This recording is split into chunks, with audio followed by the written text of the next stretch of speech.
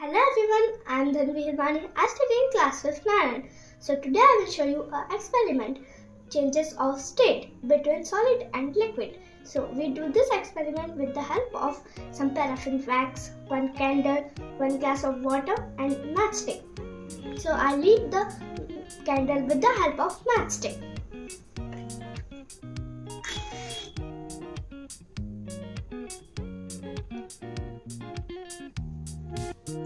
So now I melt the paraffin wax.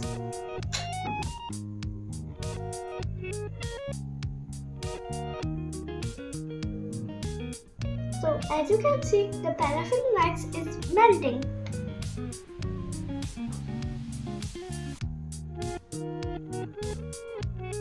So now I put this paraffin wax into cold water.